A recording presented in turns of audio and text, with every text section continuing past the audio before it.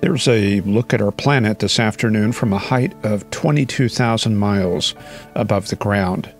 The Pacific North American Oscillation expected to go significantly positive by early next week, which is not a cause of anything, but more of a reflection of ridging in Western Canada and troughing in the Aleutians and the southeastern U.S.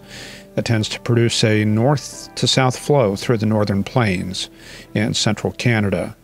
El Nino, La Nina, still neutral, but we're expecting La Nina conditions to set in this winter. Some new developments in the Atlantic. The Hurricane Center forecasting an area west of the Cape Verde Islands with moderate potential for development over the next week. This change likely due to more data coming in on a wave that's exiting Western Africa. The GFS showing that wave passing the Cape Verde Islands right here. Let me outline that for you. That's around Saturday or Sunday, and then it's going to strengthen a bit going into next week. And there it is, starting to move a little bit north, a good distance from the Leeward Islands by late next week. Now, notice we're at 168 hours, so this is where we start to lose accuracy on these dynamical models. And we have it drifting a little bit out in that area east of the Bermuda Triangle. What's the Bermuda Triangle? What is that? Something like that. Anyway, yeah, still quite a distance to the east, and even by the 240-hour point, still loitering out there in the Atlantic. So just not very much going on. This could be the next one, but, you know, this is crystal ball forecasting. Anyway, looks quiet over the next week. In the Eastern Pacific, a different story. A mini tropical storm along the Mexican coast, 35 knots on that, 1006 millibars, so not very deep at all. And I do like the IVT charts because those help draw your attention to these disturbances. That's where we have significant moisture advection taking place. So the GFS carrying that to the west, some models have taken that inland. It's a little bit indeterminate because, you know, it's a very small system. It's very hard to sample it numerically. So a little bit of uncertainty with that. A couple of waves approaching the Mexican coast right there, exiting Guatemala. And this one could develop pretty good by late next week. Now, there is a little bit of concern around Guatemala and Belize late next week. There's been some troughiness in that area, some convergence. You can see the wind vectors right here kind of spiraling. So this will be one area to watch. Something could come together around the Yucatan or in the Bay of Campeche. But at this time, nothing really definite. The surface chart this afternoon, rather nondescript. Only 3 isobars, the 1012, the 1016, and the 1020. There should probably be a 1024 in here, but it's been smoothed out. The isobars here come not from the observations, but from the GFS model. So a little bit of weirdness in the data, but overall, the general picture, broad weak high in the northeastern U.S., low pressure in the northern plains, and there's this weak front transiting the Rockies. Some cooler air back behind it, heavily modified Pacific air, but just enough instability and dynamics to get some organized severe storms going in the Four Corners area. If you look at the thickness plots right here, there's at least 5 or 6 contours. So this shows definite baroclinicity from the southwestern U.S. into the northern plains. And with that, we're going to find stronger winds aloft, which helps create a sheared environment and help storms organize and produce long-lived structures. The Storm Prediction Center currently has a slight risk from about Aspen to Farmington, New Mexico. We've had some severe thunderstorm warnings further to the west around Moab. Now, if we go to the forecast tools and mesoanalysis and click on the Rockies, that's not the Rockies. Let's change that sector. We can find some evidence of that shear. Let me get this recentered for you. There it is, wind shear up at the top. At first, we're going to look at the upper air analysis. 300 millibars, that's where it's at. You can see the 70-knot winds aloft coming in from the south, pretty much parallel to those thickness lines. So definitely some good dynamics spreading over that region. Now, if we go to wind shear at the top, the surface through 6 kilometer is the classic measure of bulk shear, and certainly some high amounts across eastern Utah and western Colorado, especially around Moab, where they're getting that activity now. They also have the storm relative helicity, which is more controlled by the low-level dynamics, the low-level jet, strong pressure falls at the surface, and so on. I don't think that's a big factor today. We can verify that with some of the low-level plots. 850, that's going to kind of intersect the terrain, but I think that's about all we can do with that in 700 millibars. And we do see some pretty good moisture there. The wind flow is what's important. And we do get that showing up at 700 millibars, but that appears to be fairly unidirectional. If we go to the hodograph map, we can see a lot of straight line hodographs, none of those curved hodographs like you get in Oklahoma.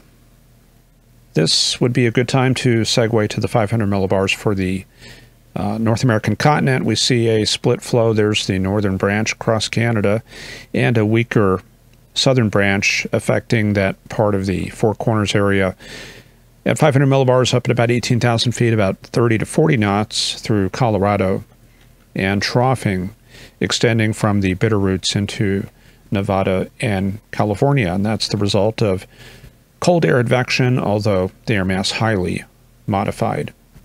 Also some troughing on the East Coast with a modifying polar air mass there as well. Over the next few days, what we're going to see is this trough gradually migrating northeast into the Canadian prairies. Some of it affecting the northern plains, but not very much southward extent. In fact, this ridge will be holding tight for the next week or so, producing a heat wave across the deep south, the Midwest, and Texas. Towards the end of the period, the weekend after this one, ridging across the Rockies, a couple upper-level lows, one across the Great Lakes, one off the coast of California, and then at the very end of the period, for Wednesday, the 22nd, this low starts to approach California. Might get some unsettled weather there. Unsettled in the Great Lakes and Quebec and Ontario, and the fire hose coming right into British Columbia as fall gets its start. Early fall, British Columbia brings in those atmospheric rivers, and we're going to see that start shifting down the coast going into October. In the northeastern U.S., temperatures continued warming today. Highs in the 70s across Maine and New England, into the 80s from Virginia into Pennsylvania and the Midwest. 90s were starting to appear in western Kentucky, western Illinois, and in Iowa. Coastal flood advisory still in effect on the Atlantic coast from there is one advisory around the Stamford and Bridgeport area of Connecticut. Another in the Chesapeake Bay area. Those have been trimmed back from a few days ago. In the Great Lakes, dense fog advisories were in effect earlier this morning in parts of western Superior and western Lake Michigan. In the southeastern U.S., continued strong northeasterly flow, helping to support a stationary front through southern Florida. Highs today ranged from the 80s across Carolinas, Georgia, and the Florida Peninsula to the 90s in Alabama and Mississippi, and we picked up mid-90s for this afternoon from Louisiana to Arkansas, Memphis, and Missouri. Coastal flood advisories continue in the Carolinas and near Jacksonville due to high tides, and also flood advisories in parts of southern Florida. In the southern plains, rather quiet, another day of heat in Texas. Mid-90s expected in all the big cities, Houston, San Antonio, Dallas, Oklahoma City, Little Rock, with low 90s in West Texas. And at the very end, I can see a little bit of a hint of anticyclonic flow. You see that going on right there? I think there's an upper level high right over the Arklatex. Let's take a look at the charts. That satellite imagery was showing cumulus clouds at about 850 millibars. And sure enough, there it is, an 850 millibar high.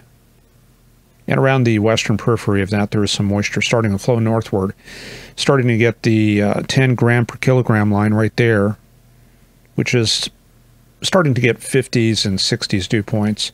Some of that already has arrived in Minnesota, supporting some storms along this warm front. And just a quick look forward. Low-level jet for later tonight in Kansas. Let me back that up to 1 a.m. 50 knots around, it's going to be around Colby. So there's a little bit of action going on out there, but just not a whole lot of moisture coming north because we have sent a lot of drier air into the Gulf.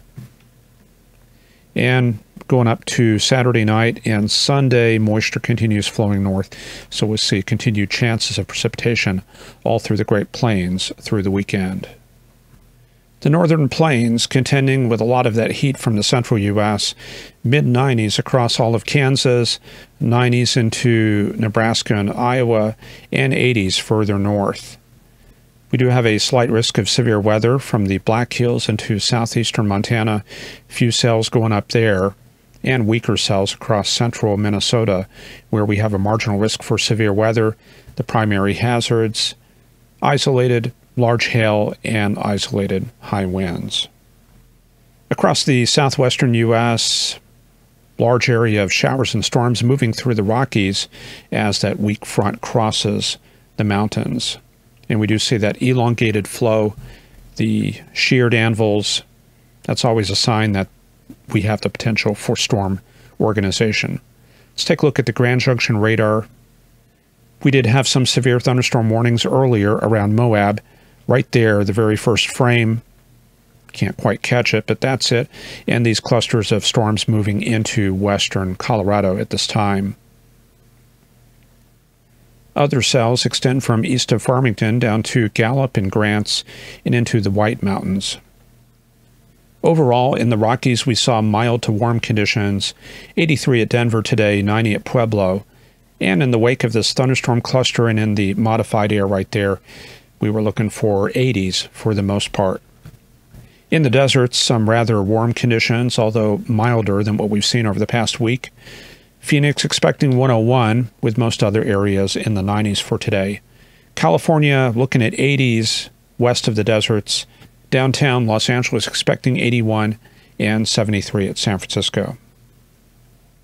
In the Pacific Northwest, in between weather systems, we see northerly flow right there in the Bitterroots, southerly flow offshore. That's always an indicator that there's some anticyclonic flow in between. Temperatures in the 70s, though we did find 80s east of the Cascades in the Columbia Basin and 80s in southwestern Oregon. Then we head out into the Pacific, and it's becoming increasingly stormy out there.